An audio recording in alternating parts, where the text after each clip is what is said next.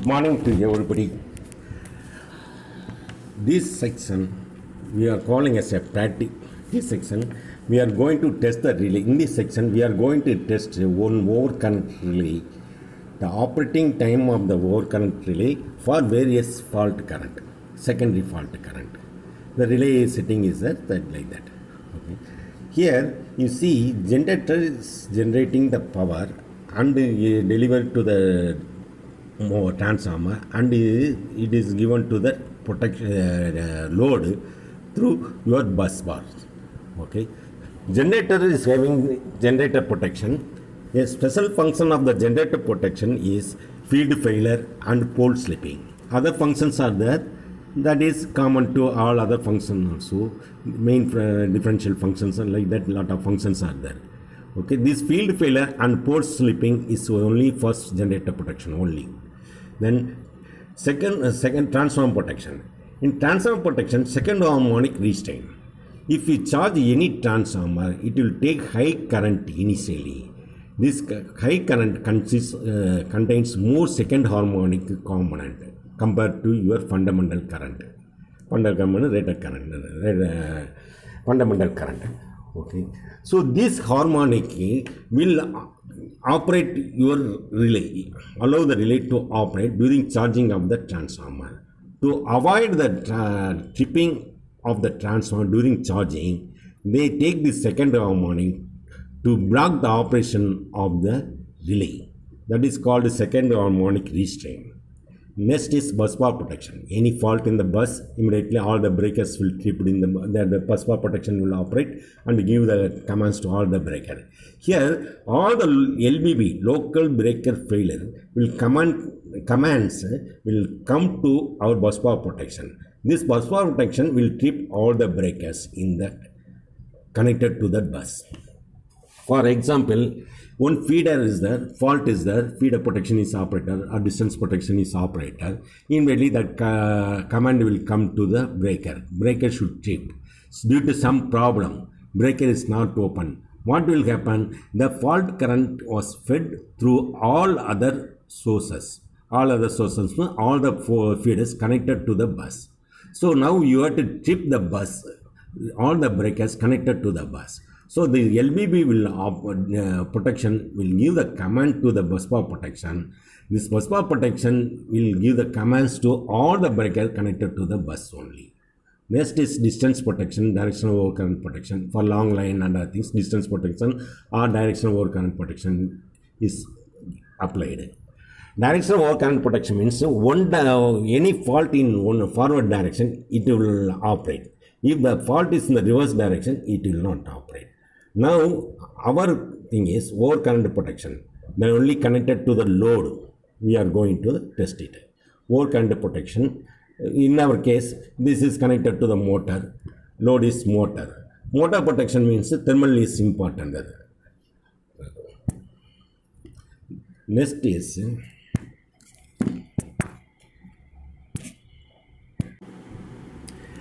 standard inverse overcurrent relay.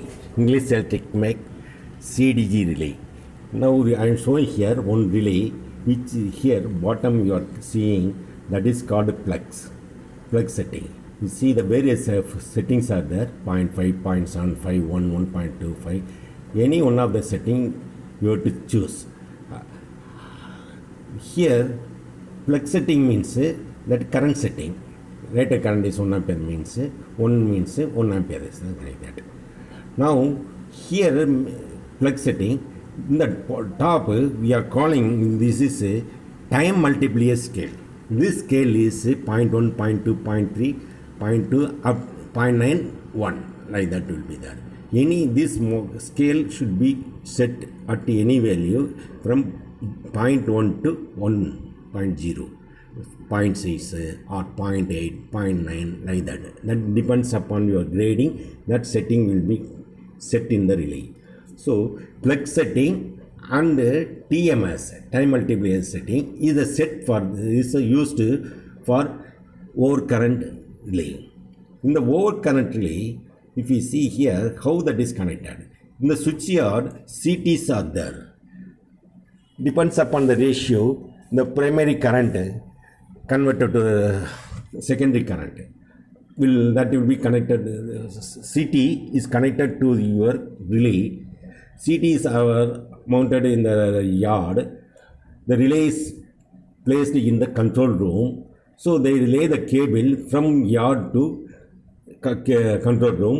This CT secondary are connected to the relay. Okay. For example, 1000 bar 1 CT ratio you are using means the current is 500 ampere pass means 0.5 ampere will flow into the relay. Okay. So if any fault comes, that fault current, secondary current will flow into the relay. The earlier days they used 3 independent overcurrent relay, 1 earth fault relay, or 2 independent overcurrent relay and 1 earth fault relay. So 4 relays or 3 relays they will use separate relays. So for any fault, earth fault or phase fault, these combinations will operate. Depends upon the setting and time multiplier setting. Okay. So once operated means the contacts 1 and 2, 3 and 4. 1 and 2 is used for annunciation. 3 and 4 is given to the tripping relay. Once the relay is operated, 3 and 4 is closed, the command will go to the tripping relay. Tripping command will go to the breaker and it will trip the breaker and the relay will reset. This is the principle. This is used in the overcurrent relay protection. Okay. Now we are having a numerical relay that will be separately same pattern, but one relay is only one relay used for all the functions like that. Okay.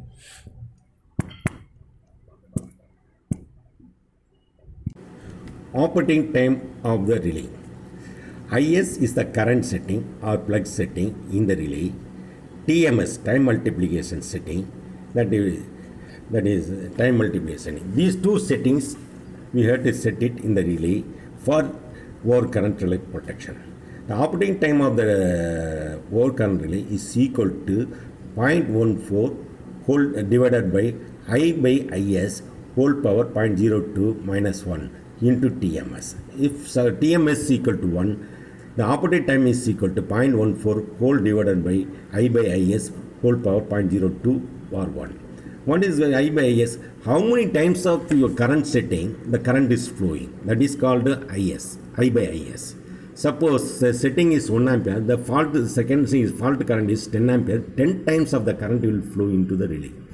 If the setting is 0.5 ampere, if the fault current is 10 ampere, the 20 times of the fault current is flowing.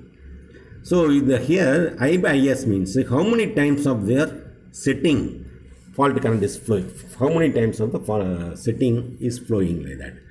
Okay, this is used in the grading. Okay, then TMS, time multiplier scale. As I told you earlier in the CDG relay, 0.1, 0.2 up to 1. Okay, suppose if the TMS is equal to 0.5, what are the operating time we are getting for TMS equal to 1 into 0.5? For example, if we take setting is 1 ampere, fault current is 10 ampere, time multiplier scale is 0.5.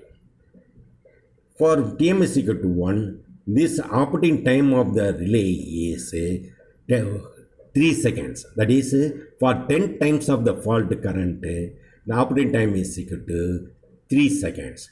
If the time multiplier setting is 0.5, so 3 into 0.5, 1.5 seconds. Why do you need this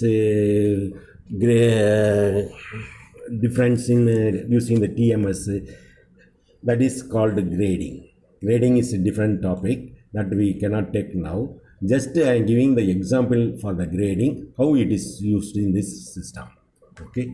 In the case, you take this, you see in this figure, 150 volt is the source and the first feeder is 7.5 ohms, second feeder is 2.5, third feeder is 5 ohms. So if any fault comes at point C, this 150 volt is connected to the 7.5, 2.5, 5. So 15 ohms resistance. So 150 by 15 is equal to 10 ampere will blow here. For a easy calculation and other things, we are putting IS for R1, IS equal to 1 ampere, TMS equal to 1, CT ratio 1/1. For R2 relay, IS equal to 1, TMS equal to 0.75, CTR 1/1. IS is for R3 relay, IS equal to 1 ampere, TMS equal to 0.5, CTR is equal to 1/1. So whatever the fault current, the same current value will flow in the relay. Okay. Now, if early days, first they use the fuse as the protection for the system. Okay. What is the problem in the fuse means you have to replace the fuse whenever the fault comes. You have to replace it. It is not economical. So they introduce a system, breaker, isolator, and relay.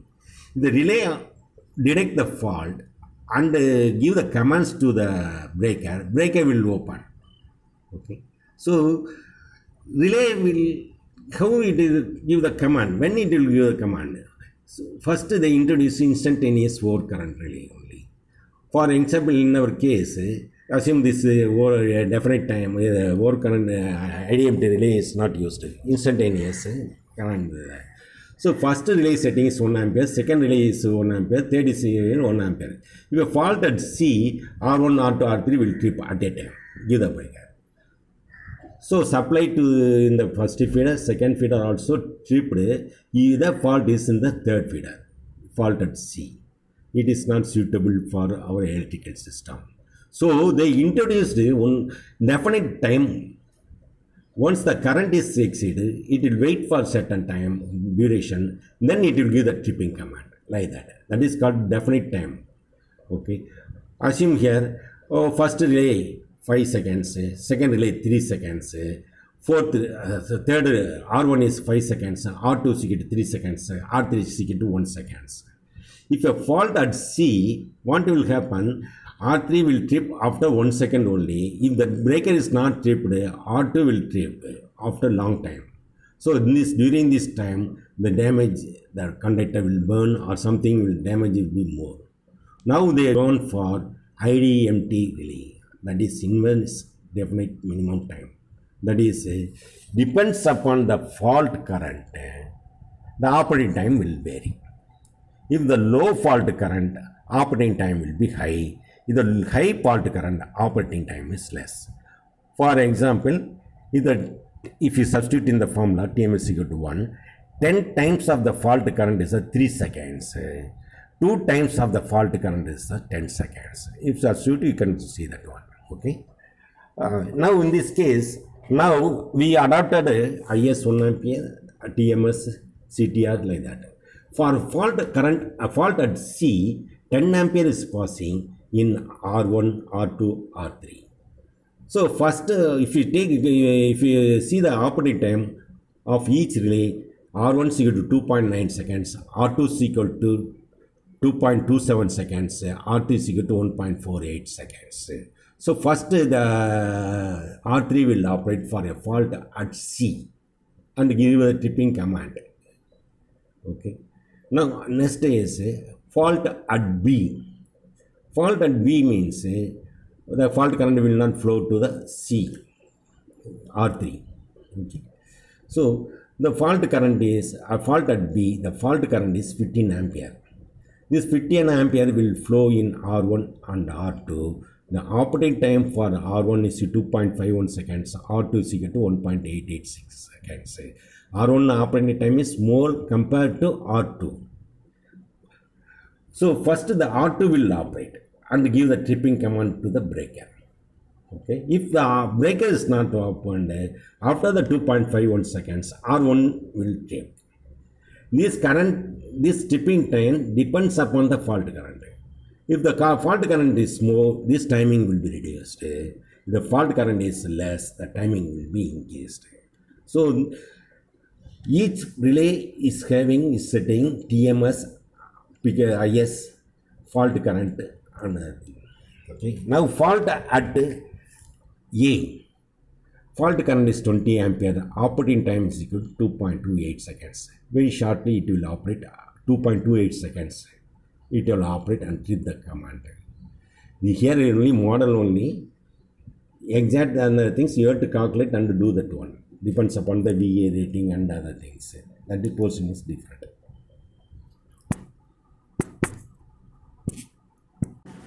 now we go to relay testing part.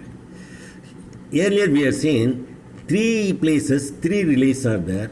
These three relay settings are different. We don't know what is the fault current and operating time. If the source is very strong, fault current will be more. If the source is very weak, fault current is less. So we cannot say, okay, this time operating time for this fault current, this fault current, like that we cannot repeat it. So standard we are doing the testing at 10 times of this 10 times and 2 times. This is the main thing. 20 times also the people will do it. Now setup, I explained about the setup. This is a 230 volt variac. The current that will be connected to the rheostat, that is connected to the ammeter. Then CT. The CT secondary is connected to the relay terminal, that is 9 and 10. Okay. The CT is connected to the neutral via DPST switch. The DPST switch means a double pole single throw. One contact is directly current connection, another contact is connected to the electronic timer. In this timer, how it is working means once the start contact is closed, the timer is started. Once that stop contact is closed, the timer is stopped. Then you can reset. If we repeat it, start contact closed, timer starting, start timer closed, timer stopped. You measure the time like that.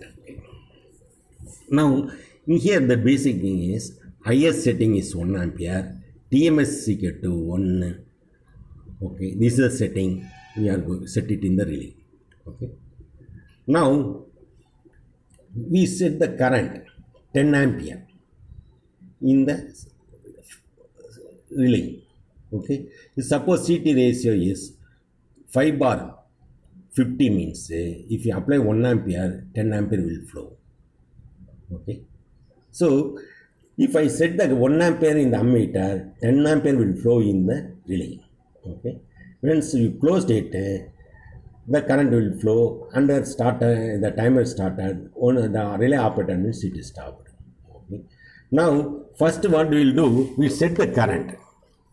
How you set the current? You close the DPST switch and vary the variac and set the current for 1 ampere. The CT ratio is 5 bar 0.5, that is 1:10. So 1 ampere passed in the circuit, the 10 ampere will pass in the relay. Okay, open that one and reset everything. Okay. Now you close the DPST switch, 10 ampere is passing, the relay will operate after the time delay and stop the timer, you record it. This theoretical operating time is 2.92 seconds plus or minus 5% tolerance. That is, the tolerance will be given by the manufacturer of the relay. Okay. So you repeat the test for 4 times, 4 or 5. Take the average of that value. That is called actual operating time for 10 times of the settings for TMS equal to 1. If the TMS setting is 0.5 or 0.75, you multiply this timing and you get the theoretical operating time. That time is plus or minus 5%.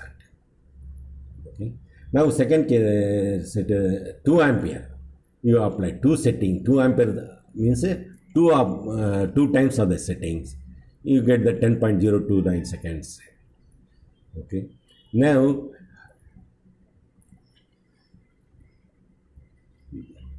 this is for TMS equal to 1. If suppose TMS equal to 0.5, same current 10 ampere if you pass, operating time is 1.485 seconds. 2 ampere is passed, operating time is 0.15 seconds. 0.15 seconds. Now you are going to test the relay by seeing this value. Any clarification now you can ask me. Then we are going to test the relay now itself. See here setting how we connected the things. Instead of electromagnetic relays, here we connected the numerical relay. The numerical relay is giving a lot of advantage compared to electromagnetic relays. But function wise, both are same function only.